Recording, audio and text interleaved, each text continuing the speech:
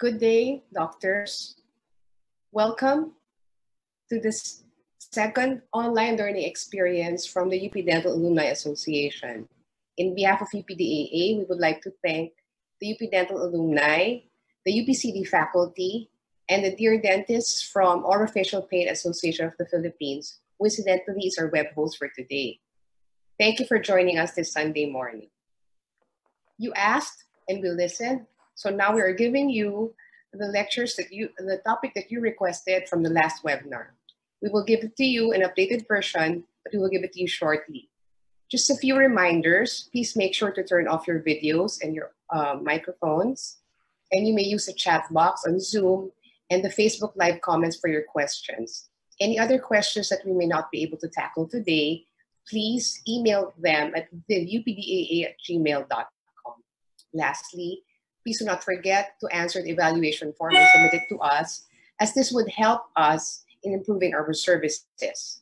Thank you once again for joining us. Let us all learn together. I turn you over now to my co-moderator and our VP, Dr. Monica C. Santiambao. Good morning, everybody. So after going through several clinical guidelines of the new norm, there has also been so much discussion about aerosols in the dental operatory. And with all the new information coming out, we need to put everything we have read or heard all together while we are preparing our clinics and ourselves to go back to work. So this is our topic for today's webinar, Up in the Air, Demystifying Dentistry in the New Norm. First, let me introduce our speaker for today. He is a graduate of the UP College of Dentistry, batch 1990, and is presently the head of the Dentistry and Oral Surgery Services at St. Luke's Medical Center, Quezon City. He is also a clinical assistant professor at UPCD and the program director of the UP TMB and Orofacial Pain program. He is also currently a volunteer of the UP PGH Bayanihan. So dear colleagues, good morning. Our speaker for today is the man of mystery, Dr. Ricardo Buancan. I'm sorry, I couldn't help myself. Thank you for that unexpected introduction. Rochelle, thank you for inviting me. Monica, Michael, the rest of the UPDAA, and I see in the there are so many participants here on Zoom and I guess on Facebook. Some are my teachers. One particularly stands out, Dr. Angela Gonzalez. And of course, my best friend. I have two best friends in class kasi nagtatalo sila eh. Okay. So, one from Boston and one from San Juan. San Juan ba? Mariposa. Okay. So, anyway, the topic is timely and maybe some of you have heard my my topic in the past PDA webinar, but I've updated this. So let me just share my screen. Welcome everyone to this webinar. Thank you UPDA for inviting me. As I said, I see some teachers, former students, and my classmates, my batchmates watching from across in the US. And I hope you gained something from this. What I've learned over the last 3-4 months that this has been going on, I put together based on what we've read, my experiences in the hospital, including perhaps information I gathered from the people in the hospital who are involved in infectious diseases. So this is not a repeat of any previous webinar on aerosols. Rather, I put together something almost new entirely, but not totally. New information, and I suppose because there's so much panic going on with regard to aerosols, I decided to do a little tempering of that panic because panic isn't good. It can paralyze you. So let me share my screen and start. When we talk about aerosols, we generally perceive of procedures in dentistry that of course generate all these gases and suspended particles, particularly in doing preps and doing your ultrasonic scaling, piezo scaling, and similar other things, including maybe suctioning procedures. So what is the current knowledge with regard to aerosol? It's not only in dentistry, but also medicine has procedures that generate aerosol. So what are the objectives of this? Describe how to minimize risk of infection based on the hierarchy of controls. I'll show you the hierarchy of controls. Distinguish between aerosols and droplets. Is there really a distinction? Describe what is known about aerosols and droplets based infections, based on our experiences with other diseases, because we don't have as much experience with COVID-19 as we do with influenza, tuberculosis, SARS-1, and the other previous infections. And also rationalize the use of devices, equipment, and procedures to mitigate aerosol contamination. So it's a very broad lecture, but I'm going to try to keep it short so that we have a better interaction during question and answer. By the way, special mention, I see Dr. Joel Gutierrez is watching as well. And I believe Dr. Joel Gutierrez did one of the first papers in the college on aerosols back in 1970. And bala Joel, sorry. Di na kita bibisto yun, ha?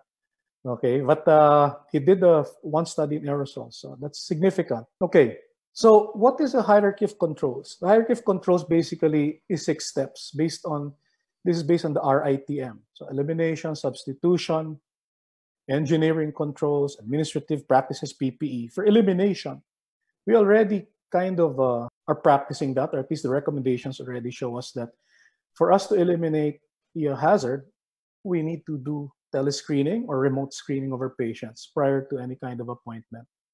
Now, the screening process is done remotely, but I suggest you also do your screening process when the patient comes into the office, because it is not common for, especially our colleagues in the US, for you to do remote screening and appoint the patient the next day. I know practices there are quite robust and fast.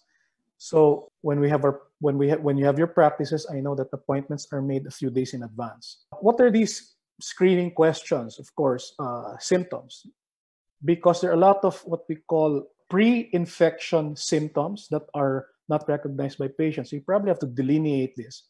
Even mild sore throat, we call anosmia and hypogeusia, meaning decreased sense of smell and taste, perhaps a bout of lethargy or weakness. And usually when you do your appointment screenings, as I said, a few days before your appointment, 3 to 5 days, fortunately for us, most of the studies coming out now in May show that symptoms come out within 3 to 5 days of infection. So follow-up screening might want to be done with patients prior the day before the appointment to make sure that they have not developed symptoms since the last screening. Okay, what about substitution? Substitution or replacing the hazard? Well, obviously we cannot do that because these are our patients. We don't, of course, appoint patients who are symptomatic, so we kind of do that. We know that already.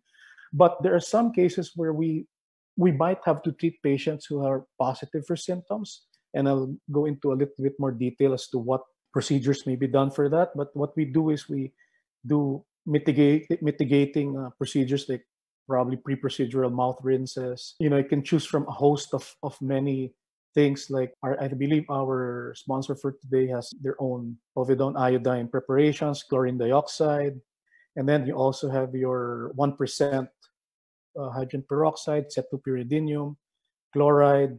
You can choose from a host of these. The important thing is to remember when it comes to controlling infection with regard to mouthwashes or even disinfection of surfaces is that you have to consider contact time. So, tell the patient to probably not necessarily gargle, but soak the mouth in a disinfectant mouth rinse for maybe 30 seconds if they can hold it. What about engineering? Well, you do ventilation controls and isolation rooms if possible, especially for infected patients. And when it comes to administrative work controls, we already have to know the workflow of our clinics. What to do when a patient comes in, who stays in the reception room, who stays in the treatment room, the wait the way your staff moves, where clean and contaminated areas are. You have to draw that in a floor plan and go to your office and outline it. No? And then, of course, practicing distancing when it comes to even among your staff members, especially during meal times. What about practices? Well, a lot of things have been said about donning and doffing. There's so many videos out there. I would encourage you to watch and practice in real time. Get your PPEs and practice along with the video, and practice with your staff along with the videos.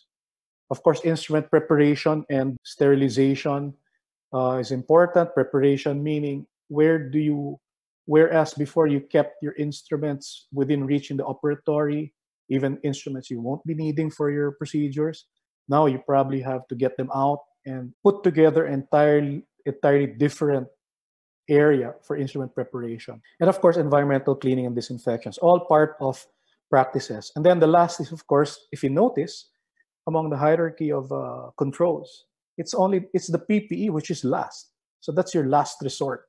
Okay, and I'm not going to talk much about PPEs today. I think that's been talked about a lot already. Okay, so let's do the distinction between droplets and aerosols. Aerosols are basically solid or liquid particles that are suspended in gas or air in the case of our offices. Most aerosols actually are not visible to the naked eye.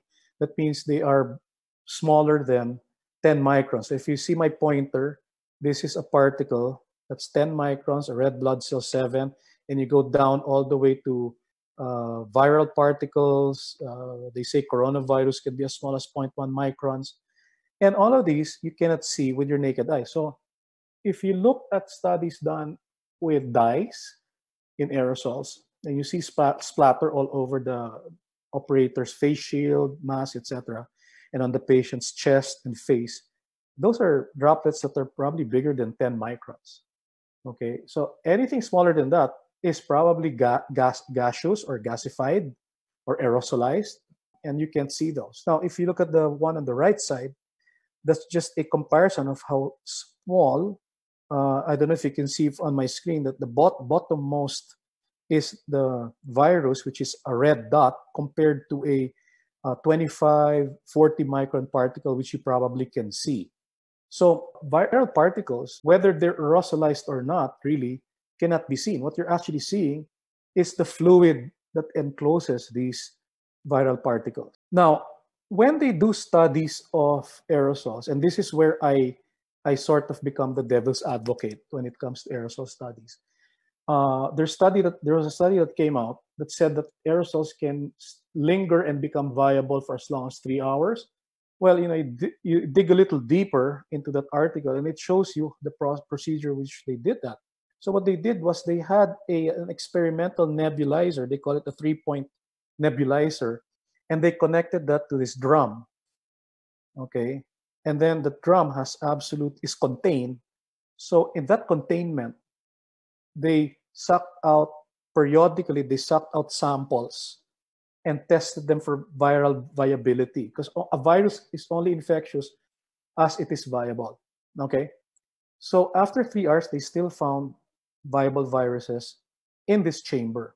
Now, realistically speaking, we don't exist in this chamber, right? So that's where that particular experiment fails to replicate what we have in real life, okay, in our dental offices, in our medical operating rooms. So you have to take the 3 hours with a grain of salt. In fact, for those of you who have seen the latest CDC recommendations and read through it, they came out with the set of recommendations maybe 2 days ago, 3 days ago, something like that. They recommend actually that before you start your disinfection, that you wait around 15 minutes, 20 minutes for aerosols to settle before you do your disinfection of your operatory area. What does it tell you? It tells you that aerosols in a real life setting, in a room, most probably do not stay for 3 hours, but only stay for maybe maximum of 20 minutes in the air. Okay, so that's a bit of comfort from us. So the question is, Okay, this next slide. Are dental aerosols the same as this one? Okay, this is a frame by frame. I'm sure some of you have seen this. It came out in JAMA, very new. Oh, well, this isn't very new actually. This study was done 7 years ago, but it was republished with some new information by the same authors. And this is a frame by frame or 2000 frame per second video of a sneeze, induced sneeze. Okay, so you notice that the aerosolized respiratory droplets can go as far as 43 inches over a period of 0.24 seconds, so less than a second. It can reach 43 inches. And then the next frame will show you that it can even reach further than that. There, up to 26 feet. Okay, so are you scared enough? That's 5 seconds up to 26 feet. Now, the problem with that study is that's done under controlled conditions. So you don't have airflow, you don't have air conditioning. And again, you have to take, you cannot relate that to our dental aerosol simply because a sneeze is not the same as aerosolizing procedures, whether it's medical or dental. Okay, exhaling, sneezing, or coughing, okay, creates a turbulent multi-phase gas cloud that protects droplets from evaporation. Once those droplets come out of the mouth, then they start to evaporate. And when they travel, they're influenced by airflow, your air conditioning, humidity, whether your room is warm or cold. And the dispersion, it does not necessarily go at a straight trajectory either. And when you sneeze or cough, that's already a high velocity projectile. Whereas in scaling, in ultrasonic scalars, in turbines, the projection of your droplets are towards the mouth, and whatever is projected outside of the mouth really is peripheral to the main cone of projection. Therefore, it is not also an accurate depiction of what aerosols can do. So when you talk about viral transmission on this slide, most viruses are actually transmitted by droplets, whether they are droplets from speaking or sneezing. Here, that's why we have to maintain some distance or wear masks, or distant droplets because a patient sneezed or sings. Believe it or not, singing can create distant droplets, or even coughing. Or it can be in the form of deposition on surfaces. So that's an indirect method of infection. So you can have direct inhalation by either speaking, close quarters conversation, or sneezing, coughing, or singing, or by indirect transmission through droplets on the environment or the surfaces. Now, viruses, the majority of viral transmission occurs via close contact or airborne, quote unquote, but not long distance airborne contact. Okay? Because as the distance between the source and yourself increases, the viability of the droplet to harbor viable viruses also diminishes. Okay, so aerosol is essentially a relative and not an absolute term. So the larger the droplet can remain airborne in a room, the larger droplet that can remain airborne in a room, okay, can remain have more viable viruses. So if a droplet is very, very tiny and dries up quickly and is suspended for a long period of time, the chances are the viruses there, or the particles, are just particles and not actual viruses. So that's a little bit of tempering of what we know about viruses. When we talk about aerosol generating procedures, we also have to distinguish between are we generating medical-like or dental-like procedures. So the medical procedures that can generate droplets are more dangerous actually than the ones we generate in the dental office. Why? Because simply because the medically in produced aerosols are basically come from the lower respiratory tract. So when they do intubation, bronchoscopy, CPR, you are actually forcing out droplets from the respiratory tract of a patient. So our healthcare workers who have been infected doing these procedures, it's mainly because they were largely unprotected. No, either they were not wearing masks, or if they were wearing masks, they were not wearing protective eyewear. So no one gets contaminated just because the droplets stuck to their hair, unless of course they touched the surfaces. They were not gloved. In emergency procedures, sometimes they forget to glove and they just intubate, or they mechanical ventilation, and it goes to your hand and you indirectly contaminate yourself. So the aerosol composition of medical procedures varies differently. Coughing and forced medical aerosols emits up to 1,000 times more droplets compared to normal breathing. And many of our patients in the dental office don't really cough while we're doing procedures with them, right? They are lying down, you're suctioning out. Of course, unless, the fluid goes into the wrong place while you're doing a procedure in which they cough, but that's not very common either.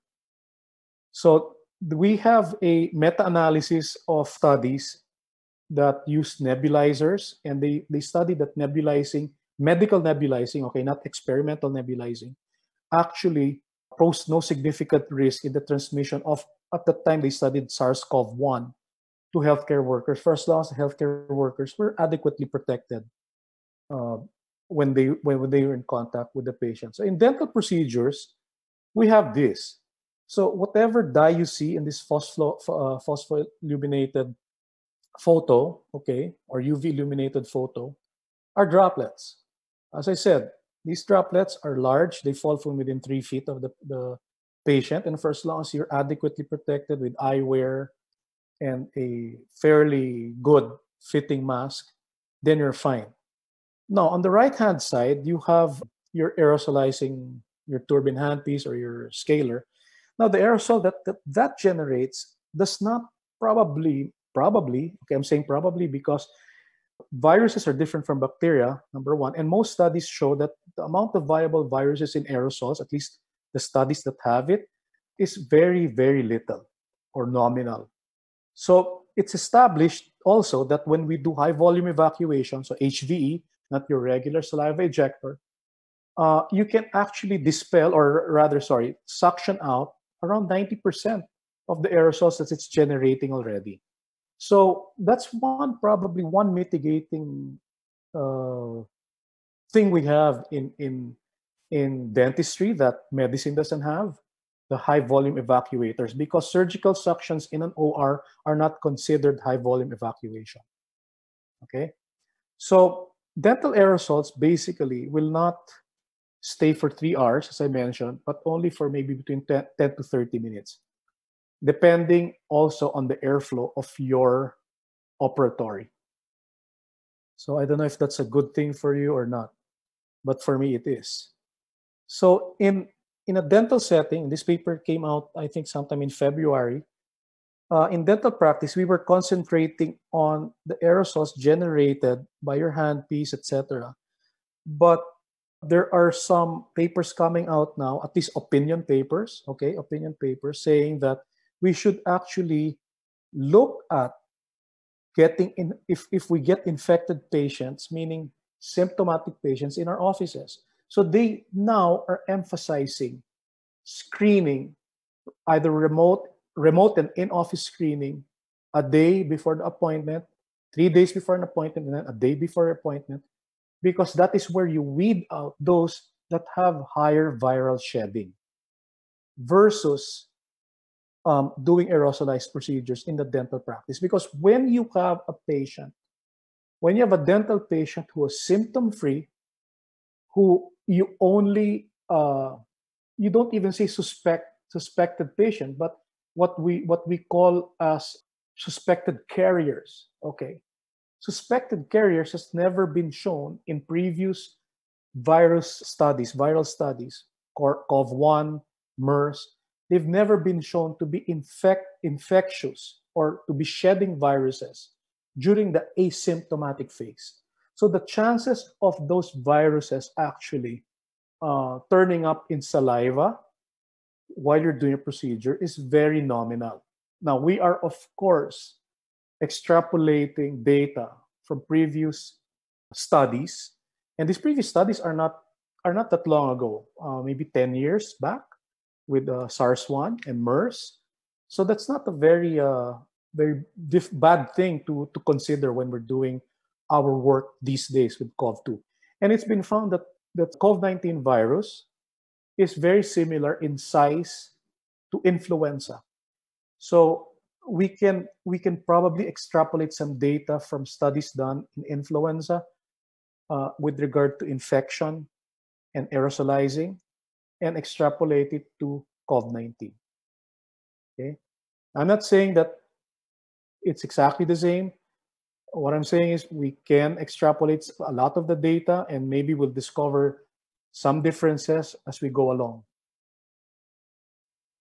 So of note is an infection happens not only because of the presence of the virus, but the amount of viable viral load present in the droplet of fomite during viral shedding. And as I said, unless you have a symptomatic COVID-19 patient that you have to treat, most patients, our patients, call in the office and say many times, I'm not feeling well, I have to break my appointment.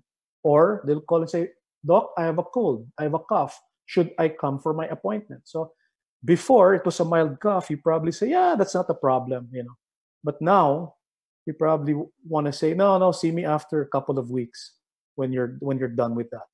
Okay, because now we know that from within 5 days, 3 to 5 days of symptoms, the virus, the COVID-19, seems to increase its shedding in the upper respiratory tract and becomes present in the salivary glands. So what are the major differences between the flu, because I mentioned that earlier, and the coronavirus? The COVID-19 has a 6 to 7 day incubation period with a mean of about 3 to 5 days. So you're probably going to see, when a patient is infected, they're probably going to have symptoms within a week. So, and we're lucky for us, as I said, we don't see patients who are symptomatic or they voluntarily break their appointments. Versus for a flu, which is faster, 2 to 3 days. This accounts 6 to 7 days for what we call pre-symptomatic transmission among community-acquired COVID-19. So you have a family household where they're in close quarters and someone went out, got infected, and they're still, getting together for meals and all of those things. Within 1 week, they've infected most of their family members. So a lot of the infection comes from community-acquired infection versus the flu, which is 2 to 3 days. So shorter duration of before symptoms come out. So it's also easy to monitor and track those who are infected with the flu. So flu virus sheds between 2 to 6 days, whereas COVID-19 is shedding between 8 days to 20 days. So it's a prolonged period of shedding. But again, as dentists, we have less to fear because, again, we will not be seeing patients who are symptomatic, who are shedding the virus. Even within 21 days from infection, they probably give time for themselves to get well and well enough. Versus, for example, doctors, medical healthcare workers who have to constantly see patients in the hospital or for testing. Okay, they're more exposed to that. But we as dental healthcare workers aren't. The difference also is that COVID-19 seems to predispose to secondary infection or multi-organ infection. We know that. We know that now from autopsies that are being done on deceased COVID-19 patients. And also the mortality. Flu has a 0.1% mortality, but again, flu has been around for centuries. Okay, so we've probably developed a better immune response to it. Whereas COVID-19 is new, 6 months, 7 months probably, and our immune system is just starting to get better now when it comes to that. So I'll stick my neck out here. Maybe in a year's time, we'll probably see diminished cases of mortality as well. And we know that mortality is also in at least what we see is they seem to occur in patients of comorbid conditions, whether you're younger or older. And the evidence, okay, here's a quote from an article in Anesthesia in 2020. The evidence defining aerosol generating procedure comes largely from low quality case and cohort studies, okay, where the production was never quantified. Okay, the exact mode of transmission was unknown, and the production of the aerosols was never quantified. So this paper says that the transmission is associated with time in proximity to severe respiratory coronavirus 1 patients, which they are extrapolating for COVID-19, with respiratory symptoms rather than procedures per se. So what it's saying is it's your exposure to symptomatic patients rather than the actual procedure you're doing, which may give you higher risk. So the bottom line is you do your triage, you do your screening, you eliminate patients who are symptomatic, you eliminate the patients who have non-specific symptoms for the time being, and actually practicing is less risky. Okay, there's no 100%, but at least it might be less risky. Now let's go to a bit of engineering workflows and modifications, because I've talked about this in previous webinars. So the things you should consider are clinic size and configuration. Can you do modifications separating your reception areas from your operatories? Okay, operatory size and configuration. Can you make your operatory smaller than it was before by isolating it? You have to consider personal and patient movement, identification of clean and contaminated areas. You have to also study the type of ventilation you have. It's easier to deal with a passive ventilation, air conditioning ventilation, like what they have in centralized air conditioning, versus something that is on demand, like your individual air conditioning unit, where you can increase the fan, the blower, or decrease the blower, or increase the temperature. That's harder to deal with because you're constantly changing airflow characteristics of your room. Maybe also the ability to install modifications, like creating a quote-unquote, okay, I say quote-unquote negative pressure operatory, because we really cannot create a totally negative pressure operatory, because most of these are just afterthought modifications. And most of the papers that I'm just going to go through this quickly. I'm not going to go through it in detail anymore. Most of the things I got with regard to isolation, negative pressure isolation, is from a publication by the Minnesota Department of Health, Airborne Infectious Disease Management. It's a manual that's downloadable on the internet. And it shows you basically, oh, not this one. This is not from Minnesota. This is from one of our COVID hospitals, okay? This is nice because what they did here, okay, I'll talk about Minnesota in a short while, but this is nice because this room was a regular ward, which they converted into a negative pressure isolation suite. And what they did was install a series of exhaust fans, seal all the windows, remove the air conditioning, and they put ducting from the exhaust fans out, of course, measuring the volume of air that they had to move out. And then they disinfected the ducted air on the right-hand side of your screen with ultraviolet radiation. So some of you have been with me in PGH would recognize this place. No? So this is the ward where they used to see, the initial ward where they used to see COVID-19 infected patients, and they did this. So it's doable even for settings if you really want to do it. It's not very costly either. Okay, so going back, these are just the pages in that manual that I showed you, using a HEPA filtration and how to duct it out, using a HEPA filtration and putting it in the return unit of the hospital or the facility that you are in, or if you don't have a installed built-in air supply, you can do an isolation with plastic isolations material and your HEPA filtration, throwing clean air out and making air go back, making air go back into the isolation suite by just getting air from leakages around the isolation curtain. So these are some ideas. My point of showing you this is for you to understand or at least pick up the principle behind a negative isolation suite. So a negative isolation suite preferably must not have airflow within it, preferably. Okay, but of course, we know that many dental offices have their air conditioning systems inside their operatories. So you've got to figure out a way to at least mitigate the turbulence of your air conditioning. And that's the point I'm trying to drive at when it comes to isolation. And this is just a diagram. I'm sorry, not very good at drawing these things, but this is a diagram of how we were planning to modify one of our clinics. We have our air conditioning unit up here. We are going to close our operatory here and open up our reception area. Patients will no longer wait in the reception area over here at the bottom. And we are going to create an exhaust fan near on top of the chair. And when we turn on the exhaust fan, the air comes from both the air-conditioned area into the reception area, into the isolated area, and we are going to draw in some air from an open window in our restroom, comfort room, with louvered doors here to get some fresh air into the room.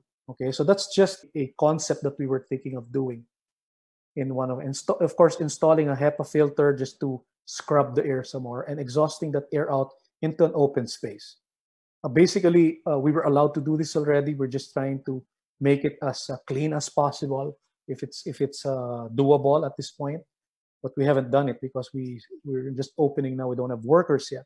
So this is another concept that we're trying to do, the same configuration, but moving the air conditioning inside the waiting room, the former waiting room of the patient, and putting the exhaust where the former air conditioning system was, and without having to isolate the entire operatory anymore, but the entire clinical area can serve as an isolation area, and then we will just move our instruments into the former waiting room. But the waiting room now, at least in our hospital, would be outside over here.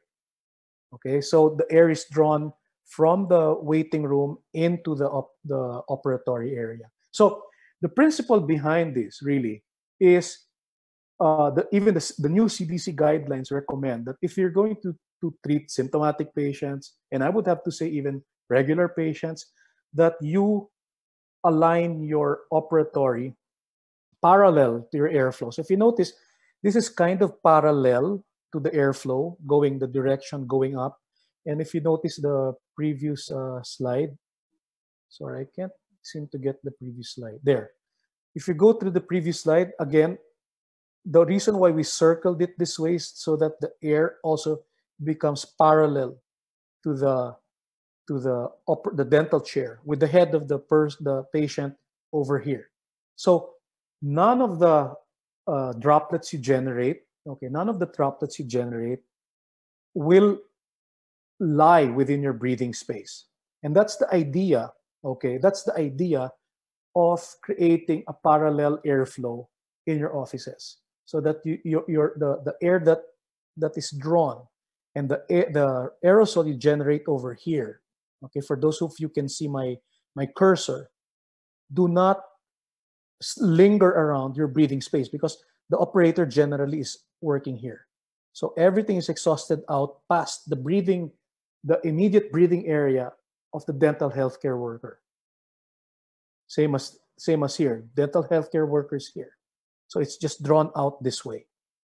And then another floor plan for two operatories. So here it's less than ideal because we have no air source from out here. So we're drawing air source from the common area, from the air-conditioned area, exhausting it, and hopefully we draw out everything away from the dental practitioner who sits behind the chair over here. So The important thing is to study your offices when they're doing these modifications, if you even can. Now, for those offices who cannot, I believe that the next best thing would be to install an air scrubber, such as a HEPA contamination unit. And we seem to be all panic about what kind of HEPA filtration to buy, and different manufacturers posting on Facebook, on the internet, tell you we have a 3-stage whatever, or with UV and additional stuff that they put in front of those filters. Well, doing some research, a regular true HEPA filter, whether it's 12, 13, that's installed in your HEPA units is good enough. The rating of a HEPA filter might be 0.3, only because the studied gaps of the multi-layer over here, this one, the gaps, okay, are about 0.3 microns in diameter. But the thing with HEPA units, okay, is that they filter particles by a principle called diffusion. So when you have diffusion of particles, these particles undergo, okay, I'm sorry for the technical terms, okay, but they undergo like a pinball type of motion, or what they call it Brownian motion. So at the top here, if you can see the smallest particle, they are very erratic in the way they are sucked into the HEPA filtration. And because the HEPA filters has several hundred layers of filter media, they get caught anyway. So a HEPA filter while a HEPA filter is rated at 0.3, they will catch particles smaller than 0.1 or even smaller than 0.1 microns, okay, without having to place UV and all of those things. Besides, a UV lighting, the exposure time is critical to infectious agents. So if you're driving particles past a UV in a split second, the chances of them getting disinfected anyway are nominal. All right. So what you need is really a good, credible HEPA filtration unit with a good seal of the filter on the unit itself, and run the HEPA unit in your operatories at as low a speed as possible. So each HEPA unit has some HEPA units have a speed adjustment, and they also give the number of air changes it can give at what particular speed. So if you can buy a HEPA unit that can do 8 to 12 air changes in the volume of your operatory at the lowest setting of the HEPA unit, that's the most ideal HEPA unit that you can buy. Okay, so I'm not going to recommend any brands. Just the principles behind it. And here's a wonderful study that they did on the effectiveness of air scrubbers or air cleaners in a droplet and aerosolized dispersion room. Okay, so they basically have an enclosed room where they have an inlet of air supply, so parang centralized. It's like a centralized air conditioning system, and exhaust, of course. In a centralized air conditioning system, you have both inlet and exhaust. And they placed the HEPA filtration unit at different places. So one is at the foot of the patient on the corner of the room. One is immediately at the foot of the patient. One is immediately behind the operator. And one is immediately behind the patient's head. And one is immediately behind the operator on the right side. And what they found out based on their dispersion studies, and they did a lot of physics and math here, which they calculated, they did special projections, video projections of these things. And they calculated gaseous aerosols. And they found out that the best places to place these HEPA filters are at an area beside your work area, number 2 over here, number 5 directly behind the head of the patient over here, or number 4 at the foot of the patient. Because all these places seem to draw air away from the breathing area of the dental healthcare worker over here. So this is your breathing area. So if you put it behind you or near the inlet of the room or near the corner of the room, what happens is when the air movement goes this way, it passes through your breathing area for a longer period of time, which also increases your contamination. I'm not saying risk for infection, okay, but your time of contamination with aerosols. So the best places to put your HEPA filtration would be somewhere around the head of the patient, away from you, or the foot of the patient, away from you over here. Okay, so for those of you who want to read that paper, the title is here and the reference is also on the upper right side. So I'm going to go quickly. There are many, many questions regarding EOVs, or extraoral vacuum units.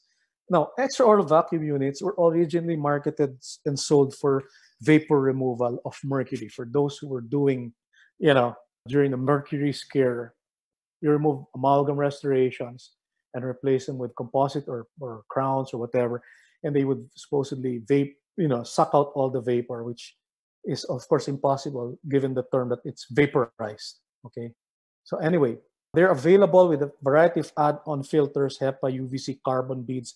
You don't need all of it. If you want to put a HEPA with a carbon bead or activated carbon filter, some of them give you that option. That's very good. If you want to use only HEPA, that's good too. As I said earlier, the important thing is you use a low setting, because lower velocity means that the particles are able to be, the filters are able to trap the particles better than if they're placed in a high velocity. Okay, so they're effective in reducing dental aerosols. I think most studies will show that. That's not an issue. I believe that it does help. But if you already have an intraoral HVE, is it worth spending another? How much is it in the U.S.? $2,000 in the U.S. I think it's about 1,500 here, something like that, to buy another extraoral suction unit if you have your assistant anyway using your HVE, and where the effectivity of HVE has been shown properly used will be about 90%. But for those of you who have very busy practices, who have practices wherein you don't have an assistant full-time and you do have to do two-handed dentistry for simpler procedures like scaling, or you have dental hygienists who are working for you who have no assistants, an EOV might be a good way to mitigate aerosols. Okay, so that's for me, that's a very good substitute for an assistant who cannot do your HV suctioning for you. But if you have a full-time assistant that can do it, then you might not need it anymore. We have no study on how office airflow affects the effectiveness of these units, because most studies are done under still air conditions or controlled conditions. They also, because of the placement of the unit, they interfere with your work area if you're a four-handed practice, okay, of dentistry. They are effective if they're placed only within 27 or about a foot from your source, and they are most effective if they're used in conjunction with other aerosol mitigating devices, and of course they're expensive. So I recommend this for certain situations, but not for all situations. So that's how supposedly effective it is. Of course, this is a demo of a manufacturer. I blocked off the manufacturer. This is one of the more sturdier models I've seen here locally. What are the other miscellaneous devices that we can use to mitigate droplets?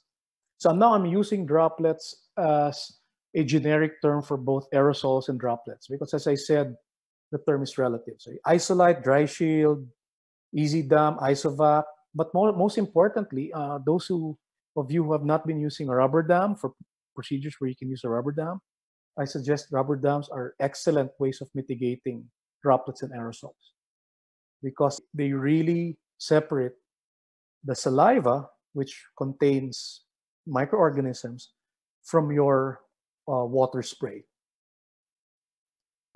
Let's talk a little bit about masks, because someone asked me about masks in one of the Facebook posts. You have two types. So basically, you have your FFP1 surgical masks on the left side, and then you have your respirator masks. So the question was, the question is, of course, they're not the same, because FFP1 or your surgical masks over here are too loosely fitting to contain any leakages around the mouth. And also the main reason for surgical mask really is for that so that the operator does not actually contaminate a patient and not the other way around. Although surgical masks do afford a good amount of protection from droplets as well. Studies done with surgical masks in a healthcare setting on patients with influenza and even SARS-1 show that healthcare workers who wore surgical masks versus respirator masks had about almost equal protection. When I say almost equal protection, it means that there's not much difference between the number of healthcare workers who got infected with flu, those who wore surgical masks versus those who wore respirator masks. So for procedures that are non-prolonged aerosol generating, a good certified surgical mask is good enough because we now have a shortage of respirator masks anyway. So this is just a comparative study of the particle removal of different masks. So FFP1 or P1, which is your regular surgical masks, are 80% efficient compared to your respirators, which are FFP2 and N95s, which borders around 94, 95. Okay, so at least be a little bit more sane with wearing a respirator mask, because you can't wear a respirator mask for a prolonged period of time, especially if you're just seeing patients for cementation or impressions or something like that. You probably don't need a respirator mask for that. There's an issue between valved or non-valved masks. The recommendation is you use a non-valved mask because valved masks were not meant for treating patients, because your breath exhales through this valve unfiltered. So this is used for occupations that are high in particulates, like your carpentry, painting, where you have to breathe clean air but exhale your regular breath. So valve masks are probably not a good idea. But what if there's a shortage? You can probably get a valve mask, but you might want to wear a regular surgical mask over it as well to protect the patient. Okay, so that's just a tip. My friend asked me, are all respirator masks the same? Well, the US FDA does not recommend certain types of respirator models, particularly the 8210, for surgical use, only because they do not meet the standards for penetration of blood that is projected. Because sometimes you're doing medical surgical procedures, and you accidentally nick an artery and that blood spurts into your face. Some respirator mask models are not built for that kind of protection. Okay, so you have to also look at the type of respirator mask. But for dental use, because we don't have that straight large stream spurting of blood or projectile into your face, plus the fact that most of us wear a face shield when we're doing aerosols, this is an acceptable type of respirator mask that you can use in your procedure. So again, if you want to research on that study I was talking about with regard to respirators versus medical masks, this is the reference. It's in JAMA 2019. There are 4 or 5 papers that also do the same or have the same findings. So what are some of the challenges that we have to overcome in our dental practice? Is some of the questions we cannot answer at this point, given the 6-month pandemic. Is the virus airborne? Well, available data based on influenza and even SARS-CoV-1 says no. But the question is, does it hold true for COVID-19? We don't know. Do aerosols contain the viral load? Because as I said, it's not just viral particles that are infectious, but the viable viral load, including time exposure. So most papers say not likely, because aerosols dry up. When they dry up, they become particulate. When they become particulate, the virus essentially dies on exposure to certain types of humidity and temperature. So when they're gaseous already, many of them don't become infectious, and we've seen that in SARS and influenza, where it's not airborne. Do asymptomatic persons have a high viral shedding to cause infection? Some of the studies that show asymptomatic persons transmitting the virus actually have been refuted on the papers themselves by letters to the editor. They did follow-ups of supposedly the asymptomatic patient, the persons who infected the other people, and they found out based on these follow-ups that those supposedly asymptomatic persons really had symptoms, albeit mild. Okay, but we have no large case studies yet, so we cannot tell for sure. Do we develop real immunity to the virus?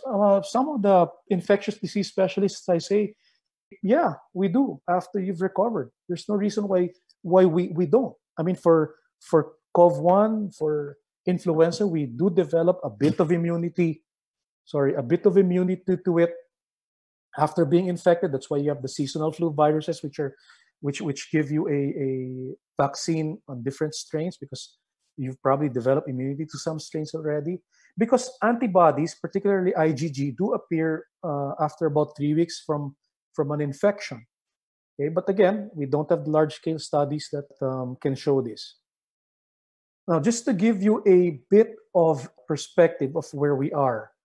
So these are just the number of people who have died from previous pandemics or epidemics. So we are kind of here at the center bottom in COVID-19, based April 20, 166,000 people worldwide.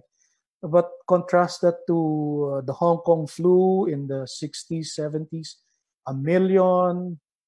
Of course, we're still counting deaths until now. We don't know if it's still going to increase in the next year, 2 years, or 3 years. But it seems like the mortality is going down. I don't know about the Philippines, but worldwide, it seems like it's going down. And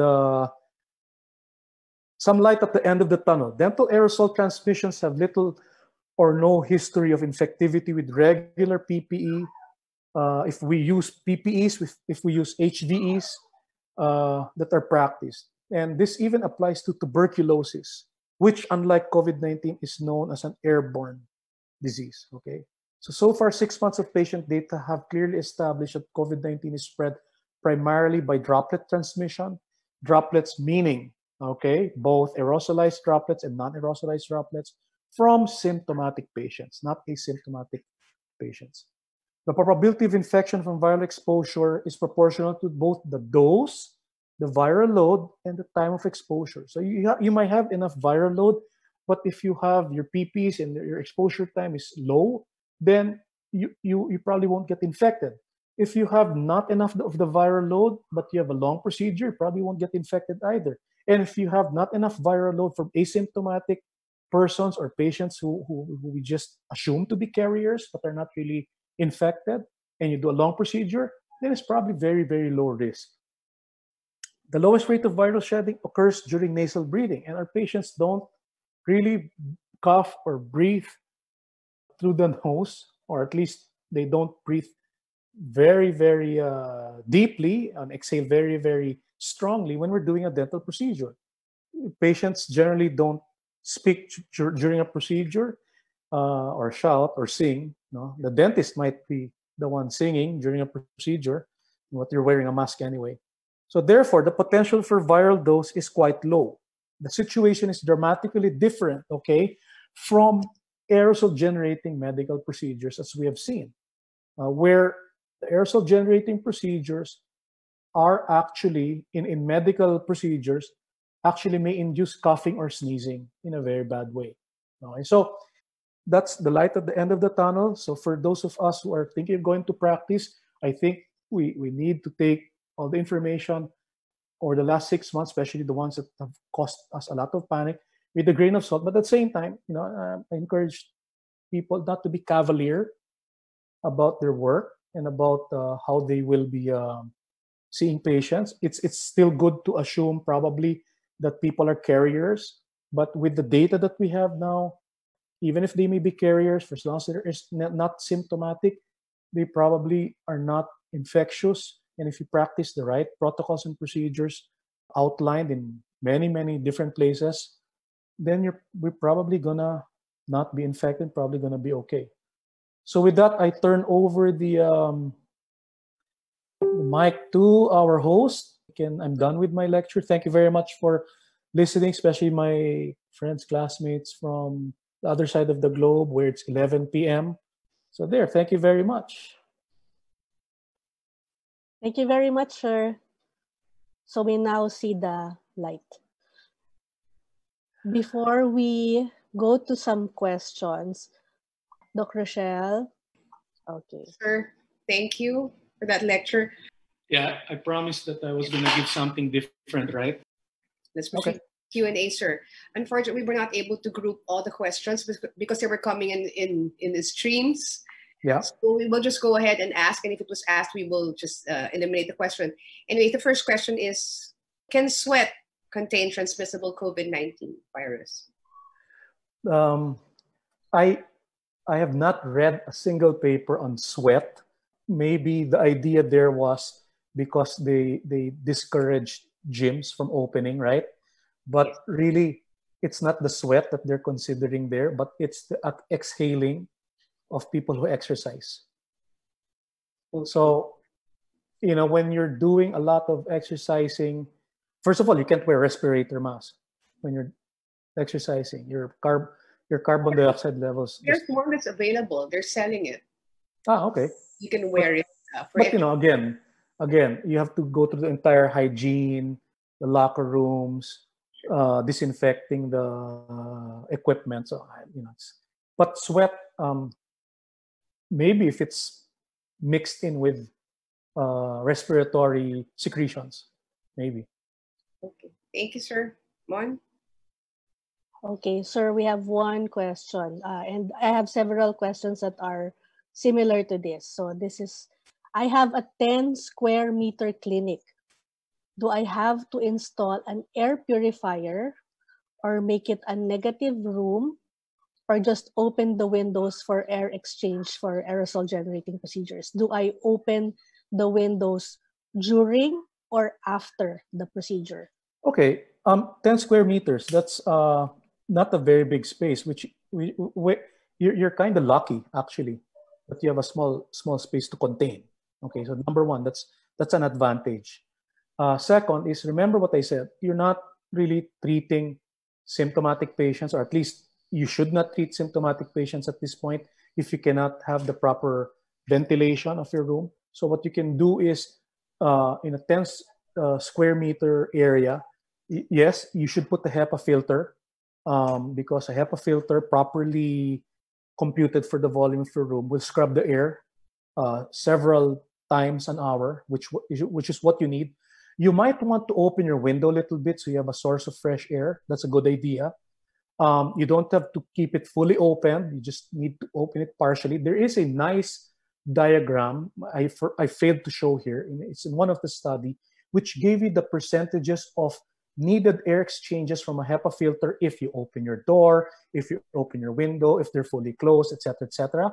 And whenever you open your window, you reduce the number of air exchanges that you will need in your room because you have fresh air coming.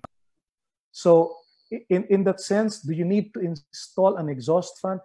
See, the thing is, study your room.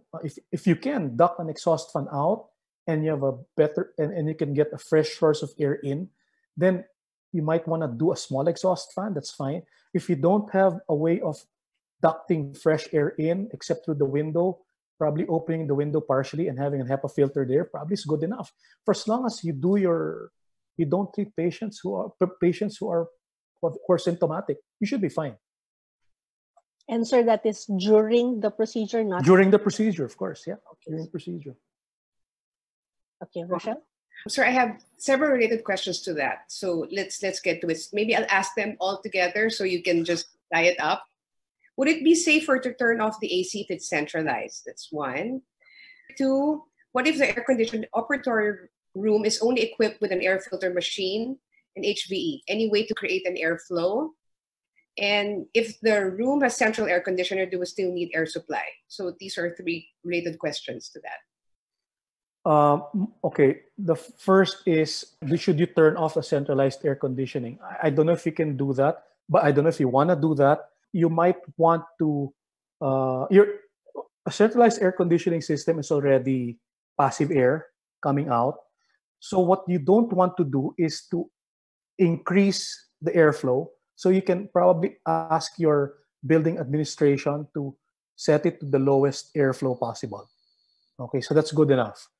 The inlet of centralized air conditioning, I believe, draws in fresh air, or at least with air handling units, they draw in a little bit of fresh air. So that's a good idea already. Do you need a HEPA filter? Yeah, definitely a HEPA filter will still help scrub the air despite your centralized air conditioning. Did that answer the three questions? Yes, sir. Yes. This is very specific. If you can use an EOV with 4 filters with HEPA filter, UVC, plasma ionizer instead of a separate air purifier, HEPA filter unit, can the EVO work continuously for more than 12 hours? I don't think yeah. The manufacturers state clearly, I think, that it can only run continuously for maximum. I think the model I saw was 6 hours maximum. So it's not designed to run for prolonged periods of time, unlike a regular HEPA filtration unit, for one reason. Because when an EOV is running, it is getting air from a constricted port, so your motor is heating up. Okay, so you can't run it continuously for more than, some say 4 hours, some say 6 hours. Now, even if you run it at the maximum number of hours, the service life of your EOV unit isn't going to be long. So you also have to think about that when you're buying an EOV unit. Thank you, sir. Okay, sir. So again, sir, I think you mentioned this earlier, but this was a pre-registration question. So just to repeat, what is the minimum suction power of an HVE to efficiently evacuate and reduce aerosols generated by procedures? What is the minimum suction power of the extraoral suction machine to capture aerosols efficiently? I think the figure they give is about 100 cubic feet of air per minute. Okay, so CFM, 100 CFM. They don't put the fluid volume, they put air volume of suction, because you're suctioning essentially aerosols from the procedure. So 100. And I heard from one seminar that if you can suction out 1 liter of water within 1 minute, that's good enough. Okay, thank you, sir. Another question.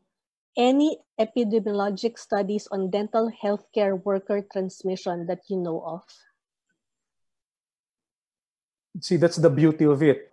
Most studies show only contamination. Okay. No, I know of no epidemiologic studies looking at dental healthcare workers that have shown that we do get infected by aerosols and droplets. There are studies that show contamination by indirect transmission, needle sticks probably, or splatter on the face, and it has to do with herpes, okay, HPV. But that's when a dental healthcare worker gets splashed on into the eyes directly. Yeah, but I'm not familiar with any study. Sorry. Oh, that's good to know, sir. Rochelle? We'll ask questions from Sir. The same. If we can open a window, do we still need an exhaust fan? I think you answered that. We're mentioning the liter of fluid. Is 1 liter of fluid evacuation per minute from an HVE of a dental chair enough to suction 90% of the aerosols? 90%? Yeah. Yeah, well, the studies I think that are being done, there's a current study being done in North Carolina. I just saw this recently in one of our Viber groups. Is HVs are able to suction something like close to 90% of aerosols. And if you combine it with the other things like, the isolite and all of these things, this never becomes 100%, but at least 90 to 95%. That's what it says. Okay, sir. Speaking of HVE, I think that same question was, what should be the airflow rate or the suction flow rate if you're going to buy one? As I said, if your HVE should rate at 100 CFM. Okay, so that's. I think it can be adjusted also. From what I know about manufacturers, they can adjust the flow rate, and it has to be properly maintained. You have to clean the element filter of the fluid as well for it to be properly suctioning. So it's about 100 CFM. Okay, thank you, Mon. Okay. A question from Dr. Ditas Dominguez. Is hypochlorous acid a good alternative to sodium hypochlorite, benzyl conium chloride, or hydrogen peroxide for disinfection or sterilization of surfaces? What is the right mixture for disinfection using sodium hypochlorite commercial bleach? Is it 1:10 or 1:100? Can you please clarify, sir? Hypochlorous acid. Okay, so many people now are selling all of these things, no? Hypochlorous acid for disinfection. They're probably effective. At least that's the claim. I personally use Lysol, which is a quaternary ammonium compound. It's cheap. You can buy it in the grocery. I mix it properly. The thing with disinfectants, okay, is not the type of disinfectant so much as the contact time. Okay, so you can use bleach. If you spray it and you wipe it within 5 seconds of spraying, it's not disinfecting the surface. It's probably just cleaning it. If you use bleach and you leave it there for 5 minutes on a non-porous surface, it's going to disinfect it. I think it's the same with hypochlorous acid. If you use, let's say, Lysol, at the contact times between 5 to 10 minutes of spraying the amount, and it's a contact time, it's not the amount. So Ditas, the question of dilution, okay, it should be between 1:15, 1:100 is good enough. Again, the more diluted it is, it doesn't mean that it's less effective. You just have to keep it there for a longer period of time. So if I suggest 1:100, some even say 1:500, but of course 1:500 you have to leave it there for a longer period of time. 1:100 is probably okay, and it probably won't damage fabrics as much as a 1:50 or 1:10 dilution, and it won't smell as badly.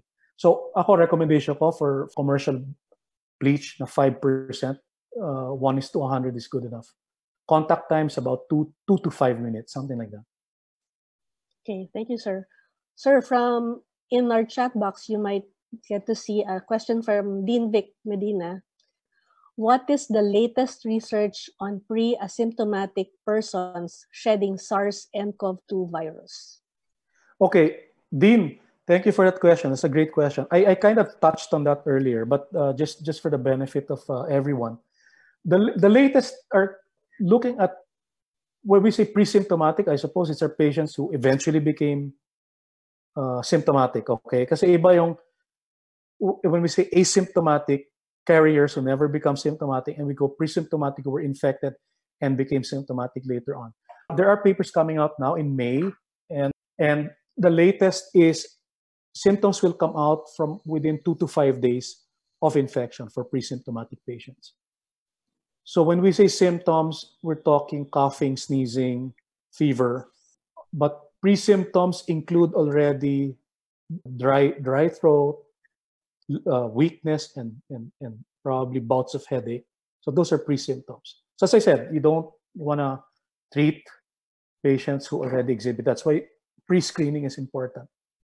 Okay, thank you, Mon, sir. may I just interject, Mon? Sure. Sir, in relation to that, there was a question here. Since you said, you want to pre-test the patient, any thoughts on dentists performing rapid COVID antibody tests in office prior to seeing a patient? No, yeah, I've always said no. And I think even the esteemed Professor Edsel Salvana would agree based on what is written, no? that you do rapid tests using serum or antibody tests. Number one, they should be performed by professionals who understand how it's done properly, so you don't get contamination. Number two, you don't do that on patients who are asymptomatic, because if you've never had an infection, what antibodies what IgGs are you going to produce? Nothing. So it might track IgM, but IgM is very non-specific. You could have had just a regular cold the week before and have IgM. So it's kind of useless, and it's kind of a useless expense to do rapid testing for each of your patients. It's a false sense of security, number one. It's wasteful. Thank you, sir. Mon? Yes, there's another question from Zoom. Dr. Boncan, can you please comment on half-face and full-face respirators with replaceable filters? And sure. Okay. I have questions for that after that. Okay. Sige. That's Glenda pala. Hi, Glenda. Okay. Full-face respirators with replaceable filters. The problem with that is you have a valve on full-face respirators, right? So your intake is safe, but your exhalation is your breath. So you're not really protecting the patient from anything.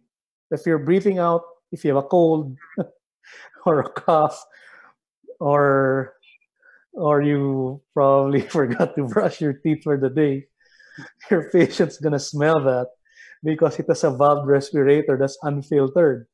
Okay, it protects you, but it doesn't protect the patient. There, so that's whether it's a full face or half face respirator with replaceable filter. So I don't encourage respirators with regular exhalation valves. Okay, only for that reason. But protection wise, yeah, it protects you. And a full face respirator, of course, protects your eyes, so you don't need to wear additional shielding for that. Okay. Sure. Go ahead, Mom. Sorry. Yes, another one from Zoom from Dr. Charlie Atienza.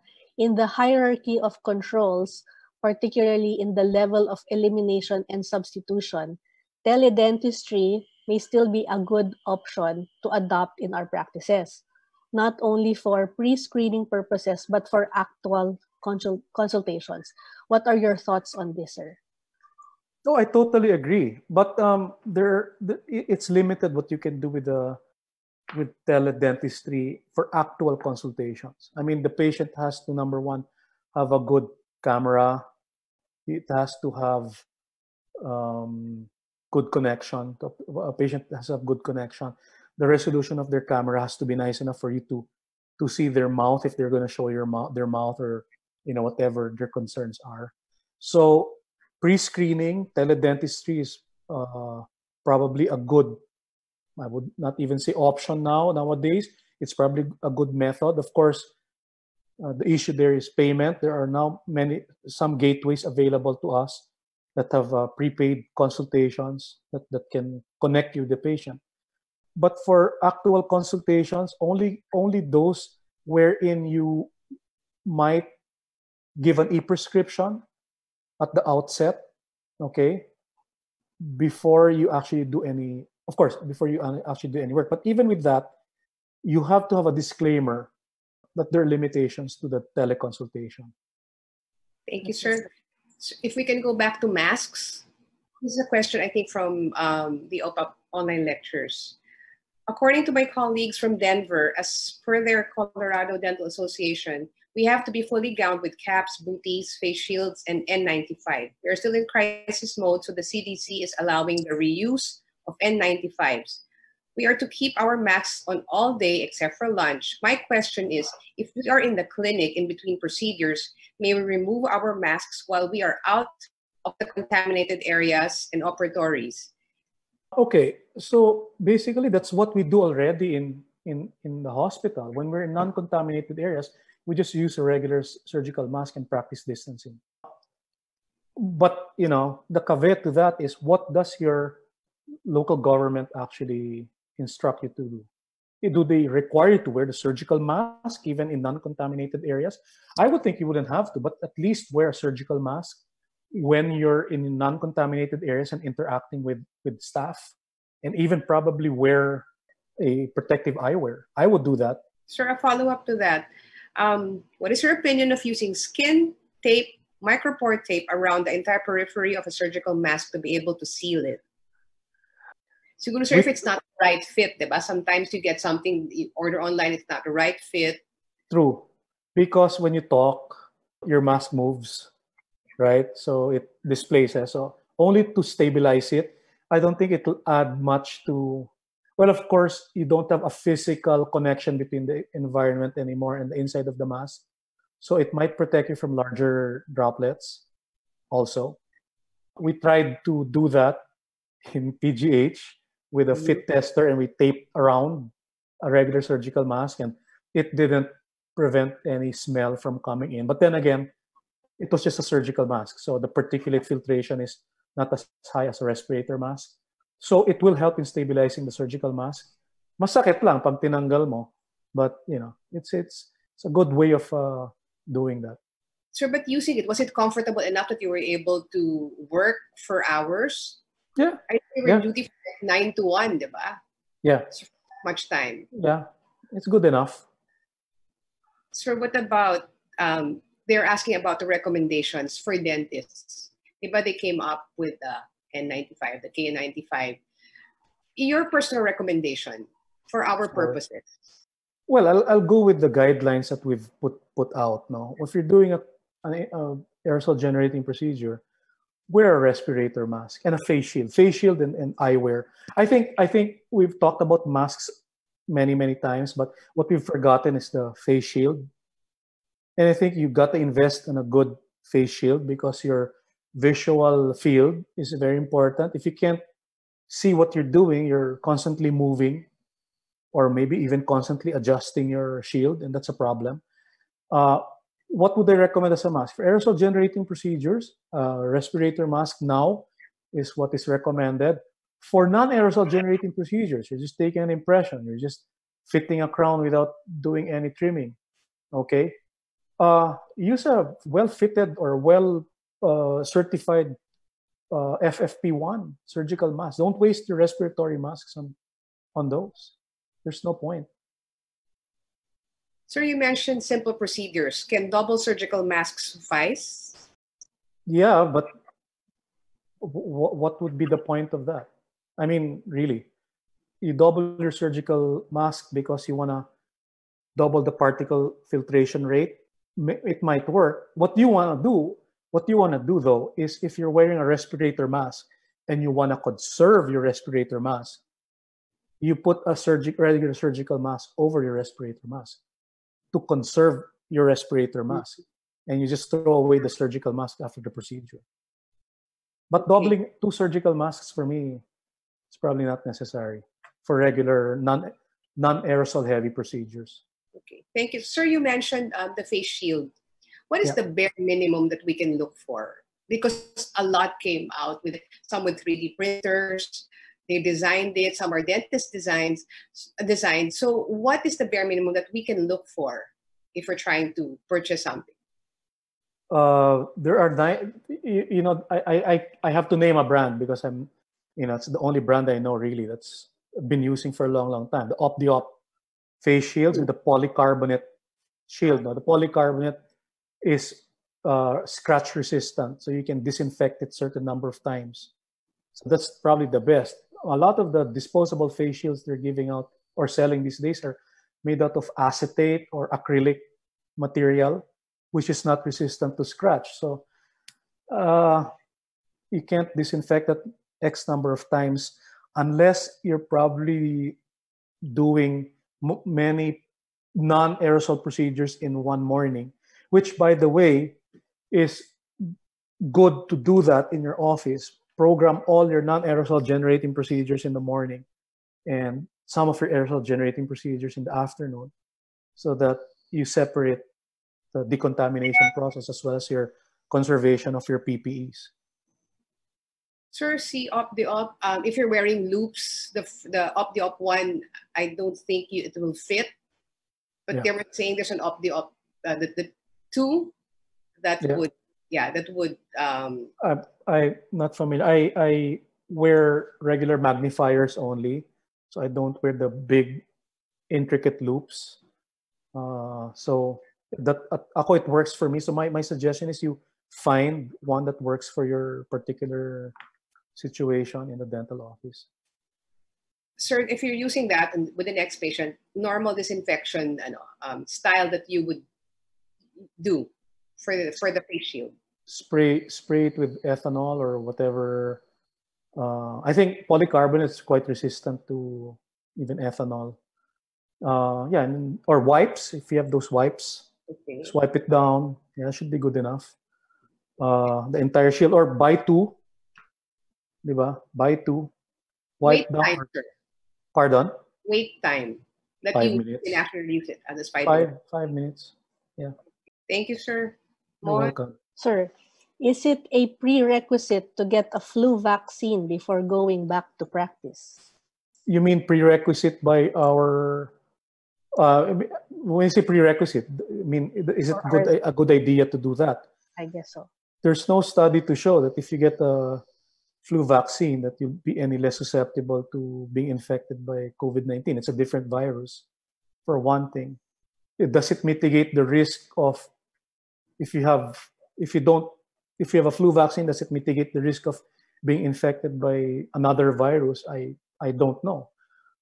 In fact, it makes me wonder, because you have a flu vaccine every season. That only means that you don't get to cover all your bases all the time anyway. No? Plus, when you receive a flu vaccine, you got to wait a few weeks, because sometimes there's a latent reaction to the vaccine that might make you ill. Diba? So that's another issue that you have to watch out for. So I don't know. Either way, whatever works for you, if you want to have shots before, but wait a few weeks, because sometimes you get sick or you have symptoms after a vaccine. Sir, I have a question here from Dr. Jerry Sunico. It's a recommendation to wait 15 minutes before disinfecting the room to allow the droplets to settle. Can you sound in your opinion? Yeah. Remember, I mentioned that you wait about, the CTC at least recommends 15 minutes wait time before you do your disinfection, because they assume that the aerosolized particles have gone down. So about 15 minutes is probably good enough based on CDC recommendation. Okay, recommendations. Thank you. Mon? Okay, I will read from Zoom from Dr. X Belmonte. Thanks, Dicky. Some moments to add. Most transmissions of HCWs occur outside of the ICU and COVID areas. So be careful outside of treatment areas. Do not let your guard down. Another is OR protocols now include patient quarantine 14 days prior to procedure to eliminate need for testing. We can employ this. Okay, in our hospital, at least, the requirement for patients who are going to undergo procedures in the hospital is to be swabbed. So because they cannot be sure that if you tell them, oh, for 2 weeks, don't go out before your appointed schedule, you can't be sure of that. So what we do is we require testing of patients prior to any inpatient or outpatient OR procedures. Okay, thank you, sir. Sir, can we go back to disinfecting? Yeah. From Dr. Mary Jane Uy, which is better, UV light or hydrogen peroxide fogging? And can you comment on hypochlorous acid misting during clinic hours? There are those who say that hypochlorous acid misting during clinic hours is safe. They base that on a few studies. I wouldn't do misting during when my staff or myself or even some patients are there, because you don't know how they will react to it. Even if they say it's safe, you don't know if some people are more sensitive to that or if their eyes are more sensitive to that. So I wouldn't do misting during office hours. With regard to hydrogen peroxide misting, the effectiveness of misting, the advantage of misting is that it can disinfect non-porous surfaces like fabrics and, fabrics basically, carpeting or whatever, if you have carpeting. Okay, so that's the advantage of that. So again, I wouldn't do it when there are people there. UV light, yeah, sure. I mean, UV light, you have to remember, is dependent on two things. time of exposure and distance of what you're exposing to the UV light itself. So you have to get stuff away from the area you're decontaminating with the UV light so that it is exposed in its entirety for prescribed, 30 minutes, 45 minutes, depending on the intensity of your UV light. You want to get UV within the range of about 240 to 280 because that's where it kills microbes. You also want a UV that probably doesn't generate ozone or too much ozone because it can be quite irritating to the respiratory membranes. So what they recommend is after you decontaminate an area with UV, you let in some fresh air before you start operating because of the ozone generated by some UVGI units. So whatever works for you should be fine. So, sir, after the UV, maybe you open a window. Is that what you're saying? The next day, because you generally leave a UV disinfectant at the end of the day. You don't, because it can cause eye irritation, keratoconjunctivitis, and similar conditions. Okay, so you just leave it there, set the timer an hour, come back the next day, open your windows. That should be good enough. Yeah. Thank you, sir. I have another question. This is from OPAP. Advantages of wet HVAC system over dry HVAC system, and the recommended KPA for a single chair, or if you have a 2-chair unit. Oh, you'll have to do your research on that. I'm sorry, I'm not a technical expert when it comes to suction. Yeah, those things. Wet or dry? I have a wet unit that drains directly into a drain built in. So I'm happy with it. You have less issues with regard to air contamination because your suction unit is in a utility area. So you don't, the dry units have an air exhaust, I think, that you need to contend with as well. So you have to find a way to filter that air or at least put it in an area where there are no people. People are not exposed to it. I mean, both have its uses depending on the facilities that you can use them. You can use them in. Sorry about the kilopascals. I took physics 21 in UP, so. Okay. Advantage now. Sir, I'm curious also, for the things for the design of the clinic, did you have to, is it recommended that we get like an engineer as a consultant? Or is that something we dentists can actually do on our own? I personally don't think I can do it on my own, but for those that do research, because I have heard of some dentists asking their engineers to visit their offices. It's always good to consult a professional, but remember, a professional will only give you the advice based on what they've learned in books, but not specific to your profession. Okay, so they might give you advice that's suited for an operating room in a hospital suite or a hospital suite operating room, but might not be applicable to your own setting. So if you seek professional advice for this, you give him inputs as to what exists in your own office. I'm not as tech savvy with regard to engineering protocols as well, but there's material out there that you can. That's why I said what I showed earlier I was showing the principles behind them, and you have to adapt that situation, the principles, based on what is adaptable in your own setting. But yeah, if you have engineers who are friends who you can consult with, there's no reason why you shouldn't be able to consult with them for their ideas, because they can also help you with computing for air exchanges, especially when you have ducting that's longer than usual. If you have a 15-20 foot ducting system, they can compute for the recommended size of your exhaust fans, because the size of your exhaust fans and its CFM or cubic meters per hour that it can exhaust air will change dramatically depending on how long your ducting system is. Thank you. Actually, sir, there's quite a long question about the exhaust fan. Someone asked if you need an industrial size. I mean, if you have that, are you more assured? No, it's noisier for one thing. No, you get the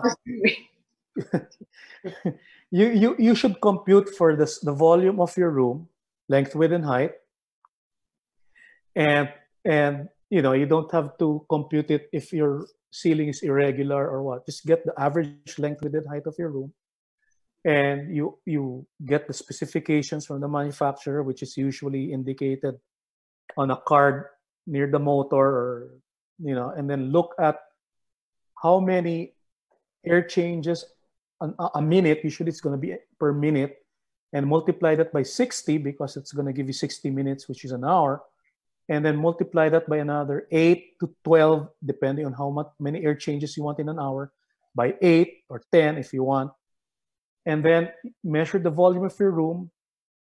The volume of your room times 12 will be the number of air changes an hour, which you will need, and you get an appropriate sized exhaust fan for that. So the smaller the room, the smaller the exhaust fan. So you don't need a huge exhaust fan for a small room. But again, huge is relative and smallness is relative. Okay. So you gotta do a little research. Math. Yeah, just simple math really for that. Maybe that's why you need the engineer. Yeah. To do maths for you. Oh, if you're not too versed in that, or you don't want to deal with that, and you don't want to deal with computing for the length of ducting because that affects it, right? Yeah. Then you just get an engineer to help you out with that. Yeah, sure.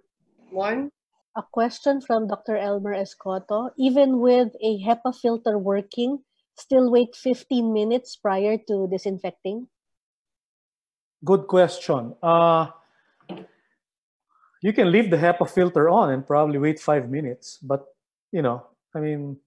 I guess that recommendation by CDC does not assume that you have a HEPA filter. In fact, they don't even write there that you should have a HEPA filter. They only recommend it as an extraordinary measure.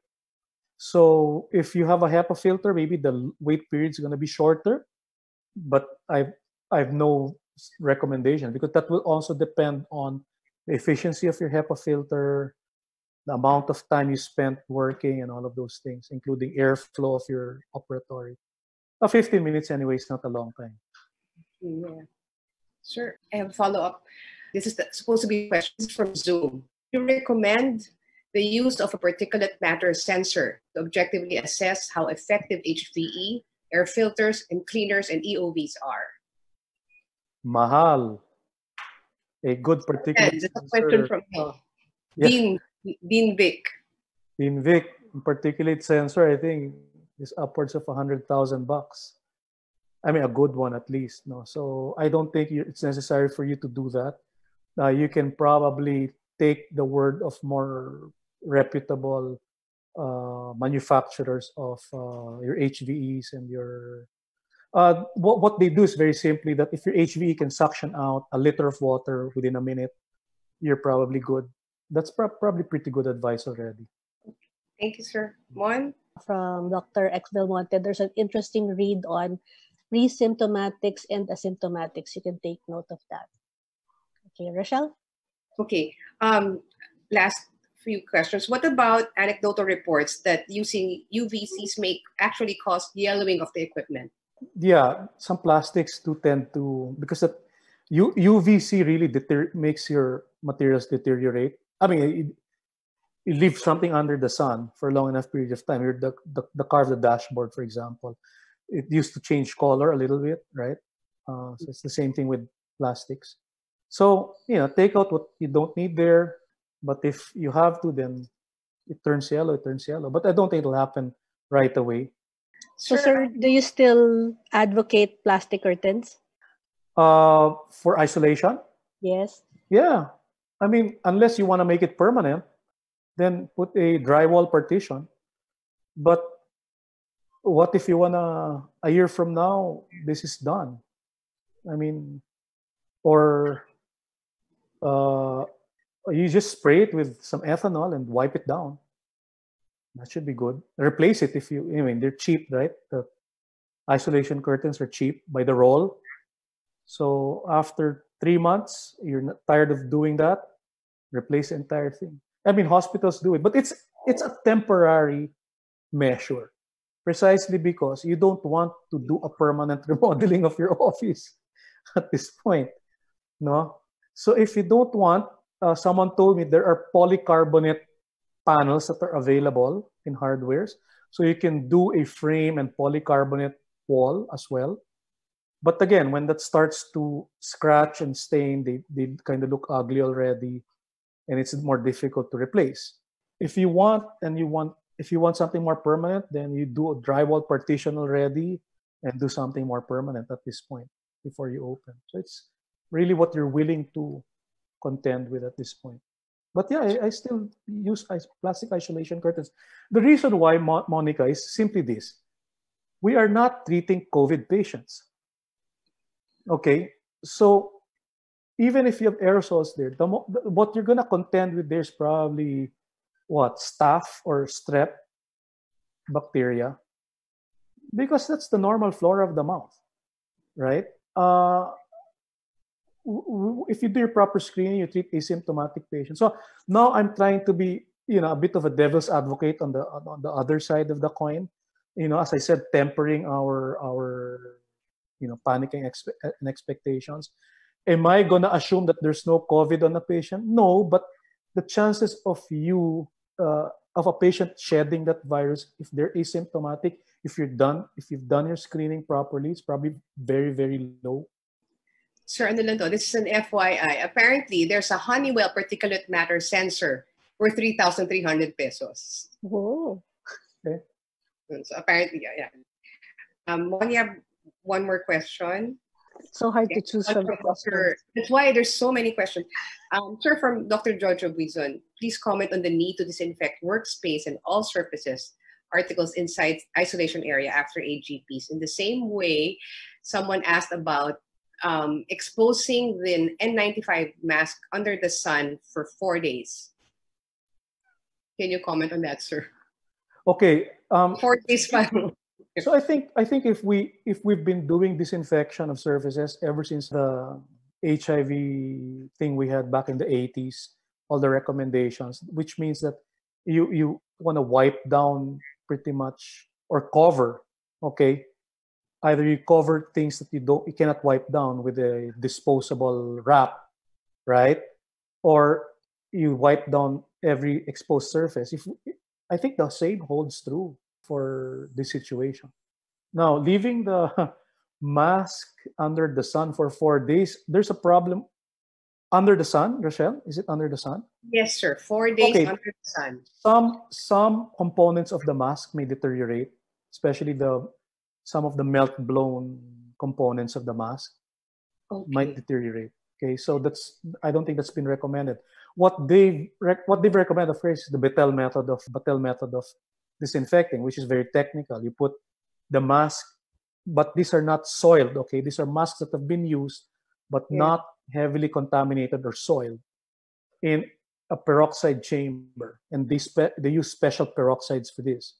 Okay, 30 minutes, and then they can reuse it. They can reuse it only as many as 3 times because it affects the fit as well.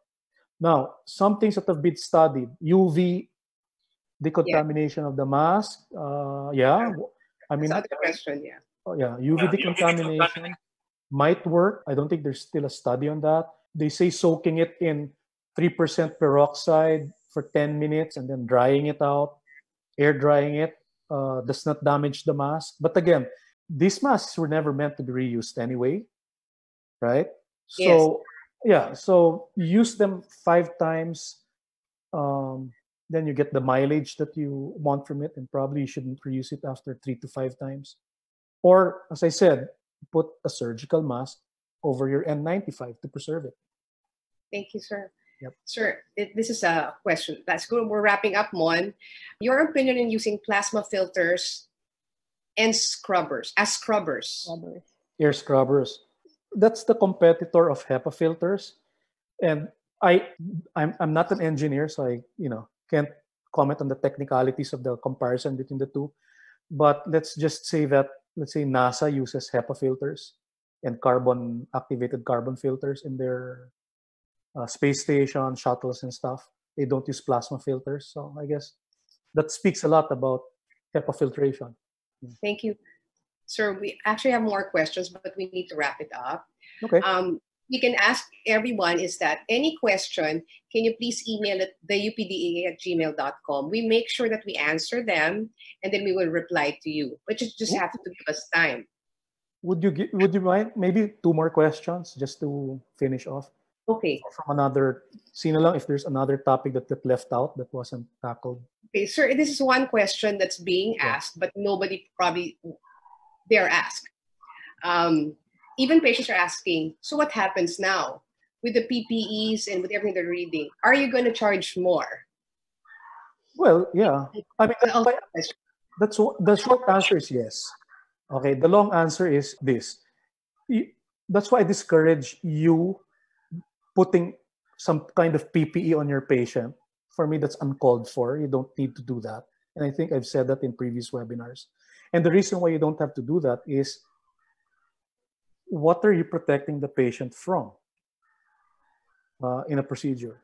That's only added cost and expense to you, which you reasonably would like to transfer to the patient. So for me, that's now with regard to your PPE. Okay, in this COVID-19, what has changed from 10 years back when we were HIV, double gloving in HIV?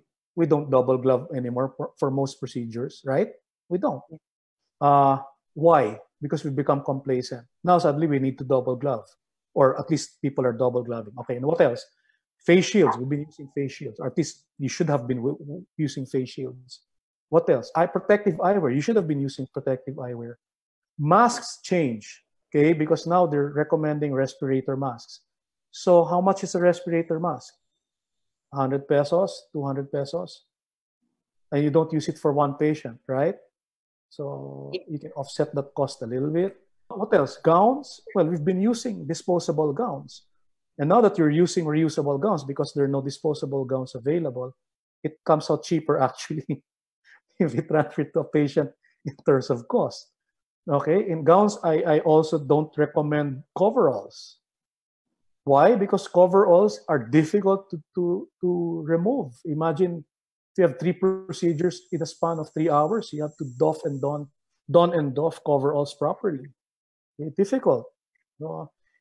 Besides, you don't get infected with droplets ending up on your legs. So that's true. Right, yeah, or even on your forehead. So you just wear it and a face shield, right? And you should be fine with other gear. So the charging of the patient, you can put a little bit on it, but I think it's unreasonable to charge double to a patient just because you have increased PPE now. Because you should be disinfecting your surfaces anyway with the known bleach is cheap, right? That's why I said use the commonly available disinfectants, which is available in the EPA website, by the way. Okay, that's why I use quaternary ammonium compounds, which is your Lysol.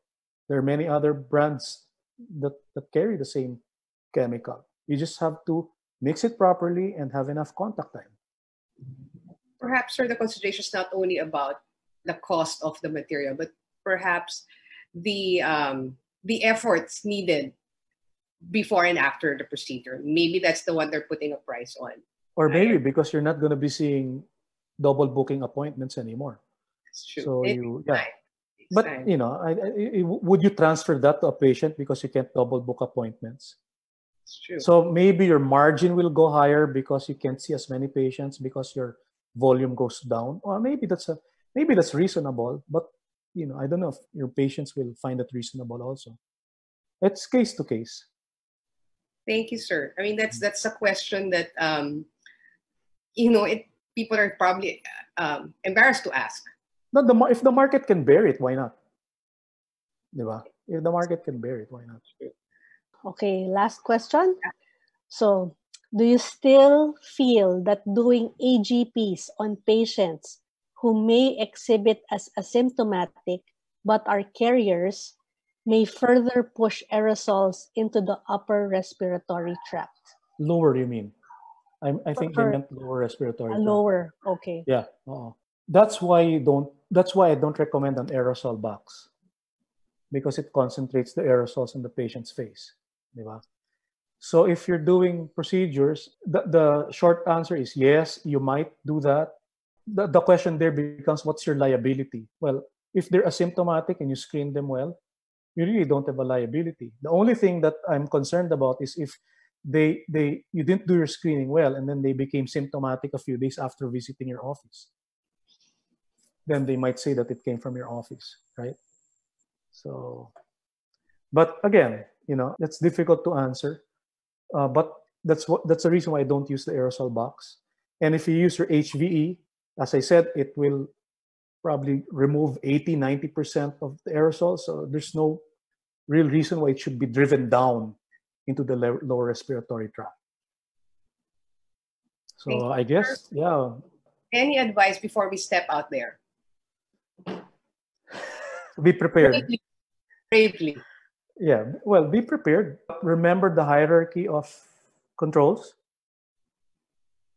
Before you invest everything on PPEs, study your workflow, do your screening well, look at your offices, and when you're ready, step out. Take it slow. I know a lot of us haven't had work and we need to earn. But if you're slow, take it slow. You'll be able to monitor your flaws and inconsistencies and maybe correct them as well. Thank you, sir. So, I don't want, that's probably the best advice I can give. So with that, thanks Rochelle, Monica, Michael, the rest of UPDAA, Jonathan for doing this. Our sponsor, of course, Pascual Laboratories, who have those mouthwashes that we have actually been recommended not by us, but by a lot of papers. Thank you for my classmates who are puyat in the US. Sure. And their friends from the college, friends from not from the college who watched this. I thank you very much for watching this. And as a last thing, I want to greet my dad who's actually turning 92 today. Thank you, sir. So thank you very much, sir. And so for our closing remarks. Okay, wrapping up. Thank you to our dependable Dr. Boncan for always unselfishly sharing your time, your insights, and your knowledge for the betterment of the profession. So thank you to Dr. Jonathan Panyalan, our safety net, the one who makes sure that the visuals on your end look good and you don't see the chaotic part that behind the scenes.